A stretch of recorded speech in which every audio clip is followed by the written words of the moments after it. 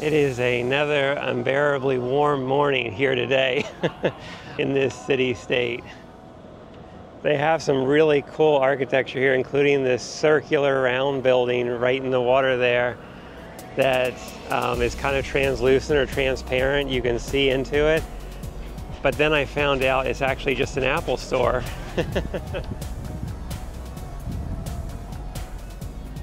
This is my 5th time visiting this city in the last 7 years. So I thought I'd just share my thoughts about what I think about Singapore and also why I would never, ever, ever choose to live here.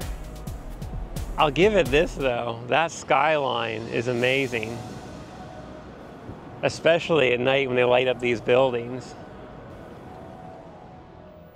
Singapore after dark is spectacular, especially around the Marina Bay when they have their nightly show with illuminated water choreographed to music.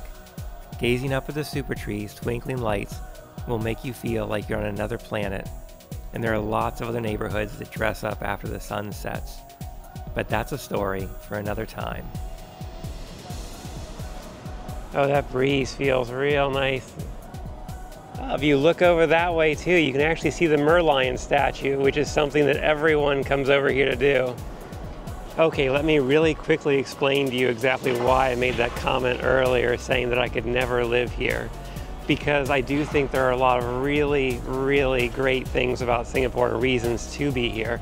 But I'll just get these negatives out of the way because I'm really not much of a negative person anyway. So number one is the heat.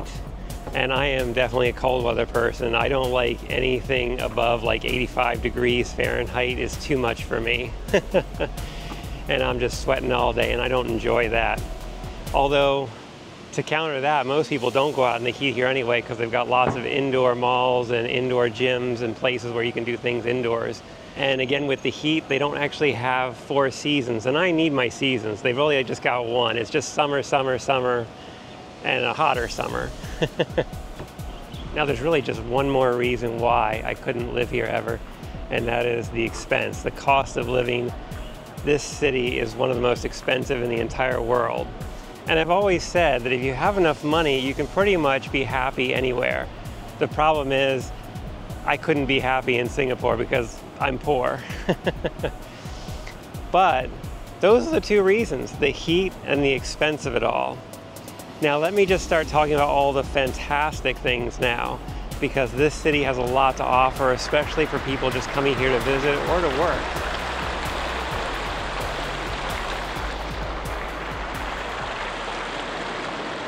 All right, let's start with a big one for most people, not for me of course, but shopping. Singapore is known as a shopper's paradise. I'm just in one of the many, many malls here. And this isn't even the fancy mall street. For that, you go over to Orchard Road and you'll find so many buildings with so many different brand stores, lots of luxury goods. Again, stuff way outside my price range. But the nice thing is they make great places, again, just to look around, you know, window shop, grab a coffee, meet your friends indoors. And it's cool, so when you need to get out of that heat that's outdoors constantly, you come into one of these big malls, and they have so many things going on here. This one even has a small canal inside where you can get on a boat.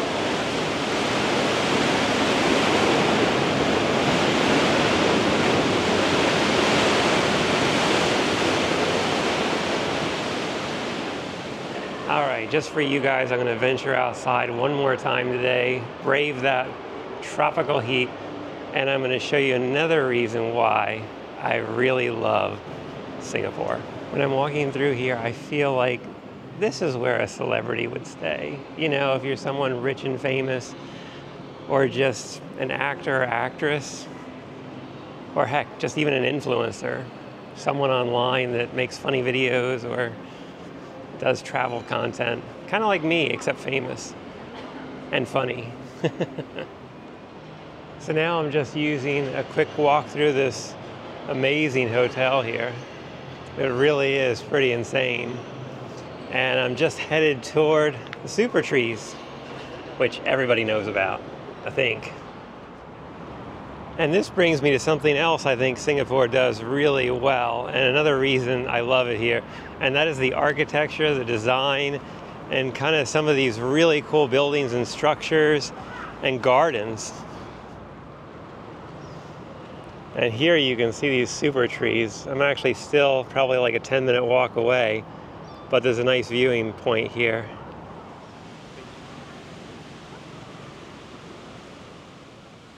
Some really interesting rocks and little Asian-inspired garden. Right now I'm just here in the gardens by the bay, and this is where you can find these really tall artificial trees, and you can also find 2 indoor gardens that are really fantastic and incredible. They are kind of pricey to go in and see though. But if you're here and you have the time and money, definitely check that out. Just be aware there'll be a lot of other people here with you because this is one of the most popular tourist attractions in the city. There is also a lot of wildlife here in the city itself. So you're going to see a lot of animals. You may even see birds, monkeys, and otters. Who could forget about the otters? The otters are so famous here. And you can see the massive scale of all of these here. Feel like a tiny person.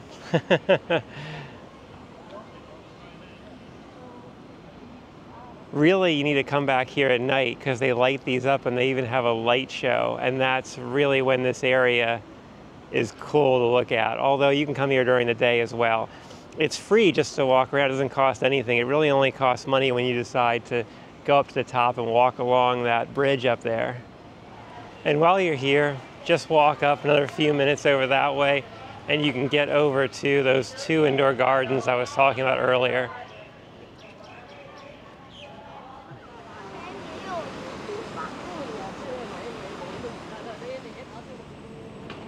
Be aware of your surroundings. If you become My only criticism would be at times the connections between the stations are quite far, so you feel like you're walking for 5 or 10 minutes just to get to the other line. And that can be a lot when you're really tired from being outside all day. Actually, it can get kind of eerie sometimes in these massive stations because you won't see anybody else around you for a while. And some of these escalators are quite tall. My final thoughts here on the subway system in Singapore is that it looks amazing. It's very modern, clean. The thing is, I haven't seen a lot of people use it, and I know Singapore is one of the most expensive cities in the world, if not the most expensive. And I'm just wondering, maybe everyone just Ubers or Grabs it around, takes taxis everywhere, because it is really hot outside, but nobody seems to be using the train, at least not while I'm here. I could be wrong about all this, but yeah, I don't know.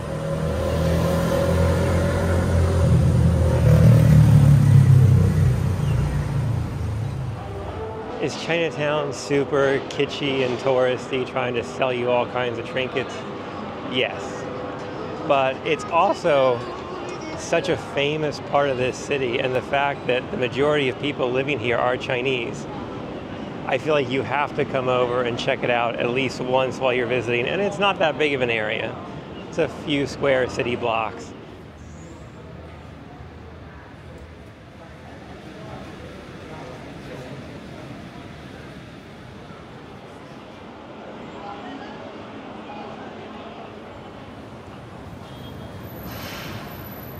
So my number one reason for loving Singapore and wanting to come here is the food. And it is fantastic. The cuisine here is just amazing. And you can get stuff from all over the world. Pretty much anything you can think of, you can grab here. Now this neighborhood can be really kitschy and touristy. A lot of people do come over here. A lot of stuff being sold, especially like Chinese trinkets. But there's also some really great food courts, also known here in Singapore as hawker centers. And these are all over, but there are 2 or 3 right around Chinatown here that are easy to get to and have some great stalls with different kinds of food. One of my favorites being the Hainanese chicken. There's also chili crab, which is super famous here as well.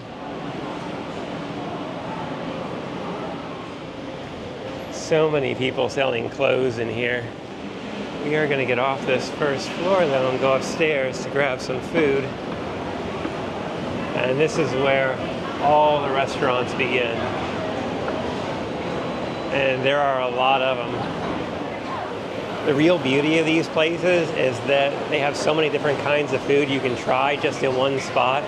And also some of these are actually Michelin star and Michelin rated, so they're really good quality food.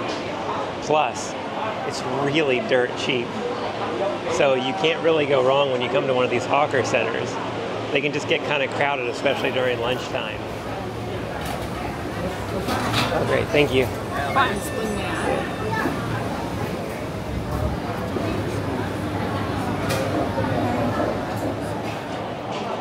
Oh, and don't forget to bus your own table. They have racks over here for you to put your food once you're finished. Nothing like a coffee in the afternoon to keep you going. And it doesn't hurt that this place has a Michelin star, so you know it's going to be good. Far better than that Green Mermaid.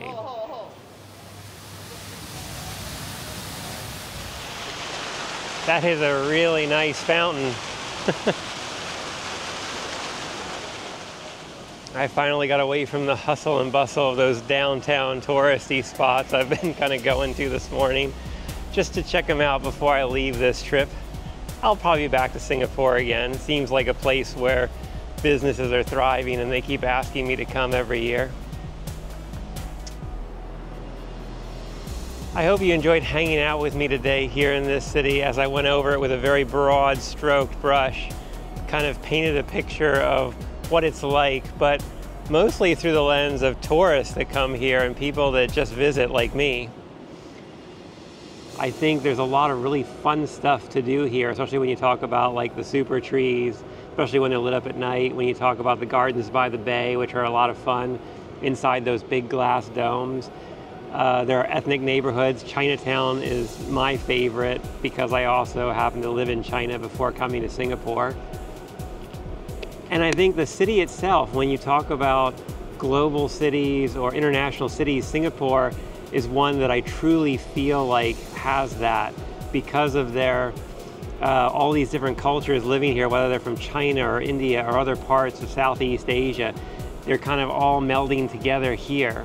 You should definitely come and visit Singapore if you have a chance, or you're on a work trip like me and they send you, because you will find something you love here. You will find something to enjoy, whether it's the green spaces, whether it's the restaurants and the food. You'll like something, trust me. Anyway, I do hope this video was useful and helpful and gave you some ideas about your trip here, or maybe reminded you of things that you love about this place. Stay safe, healthy, and happy, and I'll see you in the next one. Bye for now. Thanks for joining me today. Life's a journey meant to be shared. Remember to always travel with an open heart and an open mind. Enjoy the ride and keep your eyes on the horizon for the next adventure. I'll see you out there.